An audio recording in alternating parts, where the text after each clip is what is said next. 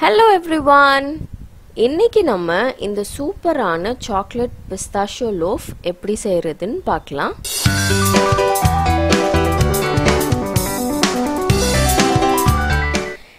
இந்த கேக் செய்யறதுக்கு நமக்கு பிஸ்தா பருப்பு தேவை. இன்னைக்கு நான் 50 கிராம் பிஸ்தா பருப்பு எடுத்து கொஞ்சம் ரஃப்பா சாப் பண்ணிக்கோங்க. சின்ன சின்னதா வெட்டிட்டு மைக்ரோவேவ் சேஃப் பவுல்ல எடுத்து இத வந்து ஒரு 30 செகண்ட் மைக்ரோவேவ்ல வச்சு எடுத்தேன்.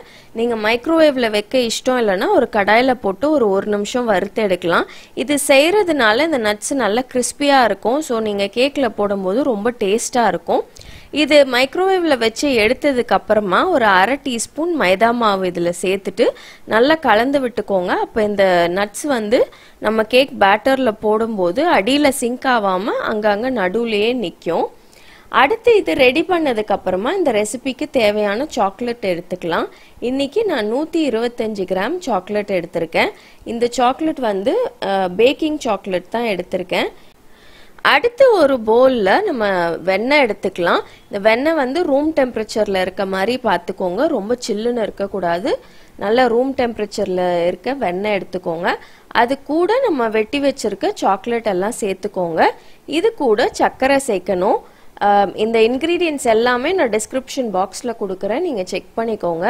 இது கூட காஃபி பவுடர் சேர்க்குறேன். ஒரு 1/2 டீஸ்பூன் காஃபி பவுடர் போதும். காஃபி பவுடர் வந்து இந்த சாக்லேட்டோட ஃப்ளேவரை நல்லா எடுத்து கொடுக்கும். இது எல்லாத்தையும் ஆட் பண்ணிட்டு திருப்பி மைக்ரோவேவ்ல வச்சு இதை மெல்ட் பண்ண போறோம். இதுக்கு 1 நிமிஷம் வச்சேன் நான். நீங்க மைக்ரோவேவ் இல்லைன்னா இது இந்த எல்லா இன்கிரீடியன்ஸும் ஒரு சாஸ் பேன்ல வச்சு அடுப்புல ஸ்லோ ஃப்ளேம்ல வச்சியும் நீங்க மெல்ட் பண்ணலாம். நான் மைக்ரோவேவ்ல வைக்கிறது ஈஸின்ட்டு நான் இந்த மாதிரி 1 நிமிஷம் வச்சேன் ஃபர்ஸ்ட். 1 நிமிஷத்துக்கு அப்புறமாவும் உங்களுக்கு மெல்ட் ஆகலை அப்படின்னா திருப்பி இன்னொரு 1 நிமிஷம் வச்சுக்கலாம். எனக்கு பார்த்தீங்கன்னா 1 நிமிஷத்துலேயே நல்லா மெல்ட் ஆயிடுச்சு. இதை வந்து ஒரு ஸ்பூன் வச்சு நல்லா மிக்ஸ் பண்ணுங்க. மிக்ஸ் பண்ணும்போது தெரியும் உங்களுக்கு மெல்ட் ஆயிருக்கா இல்லையான்ட்டு. இது நல்லா மெல்ட் ஆகலை அப்படின்னா இன்னொரு 1 நிமிஷம் நீங்கள் வச்சு எடுத்துக்கலாம். எனக்கு மெல்ட் ஆயிடுச்சு. இதை வந்து நல்லா மிக்ஸ் பண்ணிட்டு கொஞ்ச நேரம் ஆற விட்டுருங்க.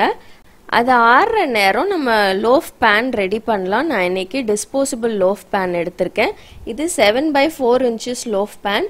இதில் வந்து பட்டர் இல்லைன்னா எண்ணெய் போட்டு நல்லா கிரீஸ் பண்ணிக்கோங்க. அப்போதான் நம்ம கேக்கை எடுக்கும் போது ஒட்டாமல் வரும்.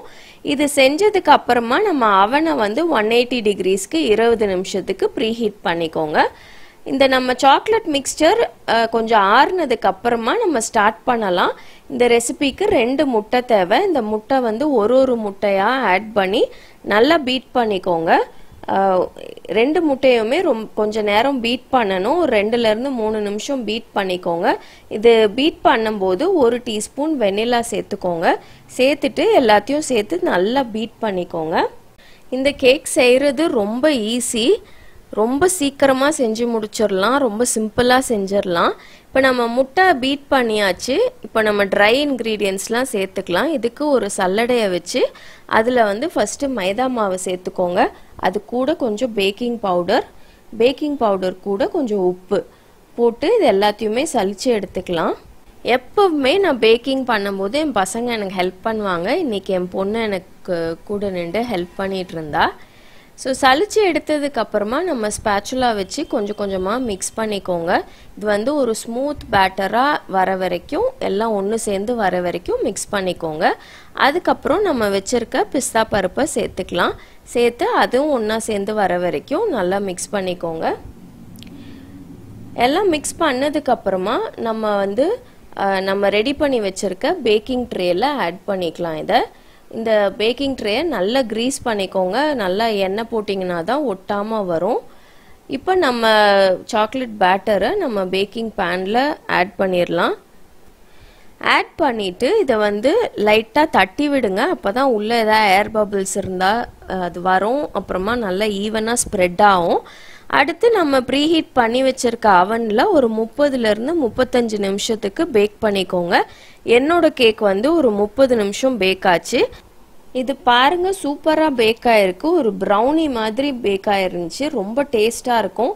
நீங்க இத அப்படியே சாப்பிடலாம் ரொம்ப நல்லா இருக்கும் ஆனா இன்னைக்கு வந்து கொஞ்சம் கெஸ்ட்டுக்குலாம் நான் சர்வ் பண்ணனும் அப்படினு சொல்லிட்டு நான் கொஞ்சம் டெக்கரேட் பண்ணேன் இதுக்கு வந்து சாக்லேட் கனாஷ் போட்டு கேக் மேல சைடுல எல்லாம் ஸ்ப்ரெட் பண்ணிட்டேன் நீங்க இந்த சாக்லேட் கனாஷ் எப்படி செய்யணும்னு பார்க்கணும்னா நான் லிங்க் டிஸ்கிரிப்ஷன்ல கொடுக்கிறேன் நீங்க செக் பண்ணிக்கோங்க இந்த கனாஷ் போட்டதுக்கு அப்புறமா இன்னும் கொஞ்சம் பிஸ்தா பருப்பு எடுத்து நான் மேல எல்லாம் தூவி விட்டு டெக்கரேட் பண்ணிட்டேன் இந்த கேக் வந்து கொஞ்ச நேரம் ஃப்ரிட்ஜ்ல வெச்சிட்டு வெட்னீங்கன்னா ரொம்ப நல்லா இருக்கும் நான் வீடியோக்காக உடனே வெட்னேன் அதனால ரொம்ப கிளியரா தெரியல இருந்தாலும் பாருங்க ரொம்ப சூப்பரா வந்திருக்கு இந்த பிக்சர் வந்து கொஞ்ச நேரம் ஃப்ரிட்ஜ்ல வெச்சதுக்கு அப்புறமா எடுத்தது ரொம்ப நல்லா இருக்கு பாருங்க இந்த கேக் வந்து brownie மாதிரியே இருக்கும் ரொம்ப டேஸ்டா இருக்கும் நல்ல ரிச்சா சாக்லேட்டியா இருக்கும் நான் எப்பவுமே யாருக்கா gift பண்ணோம் கேக் அப்படினா இந்த மாதிரி கேக் செஞ்சு எடுத்துட்டு போவேன் எல்லாருக்குமே ரொம்ப பிடிக்கும் கண்டிப்பா ட்ரை பண்ணி பாருங்க ரொம்ப ஈஸியும் செய்யிறதுக்கு மீண்டும் அடுத்த வீடியோல உங்களை சந்திக்கிற வரைக்கும் பை பை